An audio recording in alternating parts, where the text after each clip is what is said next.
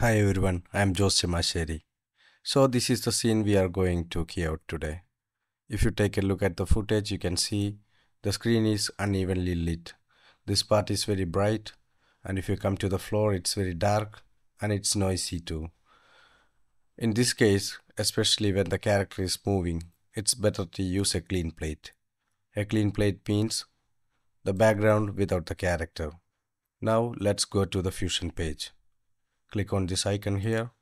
Now right click on the footage here, save image, and I am going to call this clean plate. Select PNG and save. Now let's go to our footage, go to the Fusion page here. First thing, we have to add a noise reduction node to reduce the noise. To do that, click on the media in, press Shift spacebar and search for noise reduction. Now go to the inspector window here. I'm going to change this to 5, faster from better. Here you can adjust the luma chroma threshold separately if you uncheck this. I'm going to increase the luma threshold a bit, and I'm going to increase the chroma threshold like so. If you turn this off, you can see the grains. If you turn this on, you can see it's a clean image now. Select the noise reduction node, press Shift spacebar and search for delta here.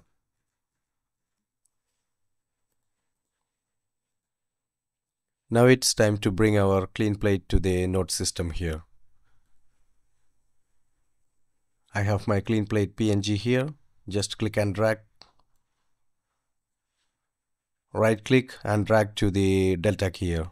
Here select clean plate. Now click on the delta here and press 2 on the keyboard to preview the node. Go to the inspector window and increase the blue level here. If you click on this icon here, you can see the alpha matte. As you can see, without doing much, we have a pretty good key here. Now let's refine the key. First, go to the balance slider here to get the nice balance between the black and white. Somewhere over here. Now let's go to the matte settings here and increase the threshold. The white thresholds here. Now you can adjust these sliders without losing any details. Slightly. As you can see, there are many unwanted pieces here. Let's draw a garbage matte to get rid of them. To do that, go to the polygon mask here and draw a polygon mask. Like that.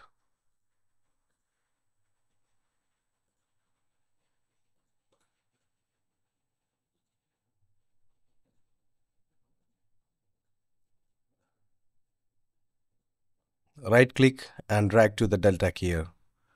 Here select garbage matte. Now go to the inspector and invert the mask. Now I am going to add a background to see how the key looks. So let's bring it to the upside here. Get a solid color. And I'm going to change the solid color to a lighter gray color.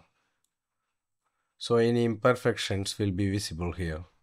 As you can see, it's a pretty good key now. If you want to refine the key, you can make more adjustments and you can add more polygon masks to mask out other unwanted pieces if remains. Thanks for watching. See you in the next video.